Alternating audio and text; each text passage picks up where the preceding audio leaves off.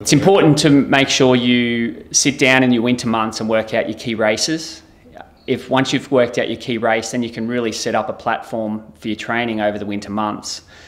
If it's going from a shorter distance to a longer distance, then obviously you need to work extensively on your aerobic base. So improving your distance on the bike, getting those arm warmers out, investing into some good clothing, and making sure that you've got all the correct equipment to get you through those long, arduous months.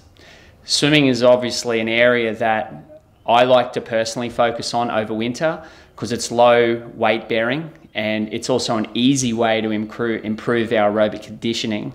So improving that might be as simple as adding one extra swim session on the weekend. It might only be 40 minutes in the pool, but at least it's another session that you've included into your winter months.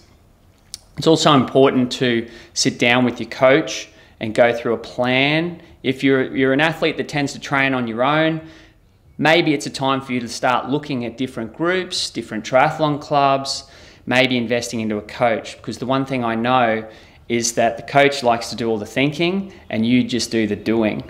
So it's important to actually allow the coach to do what he does, and then you're accountable to him. So you've got more time to think about all the things you've got going on in life.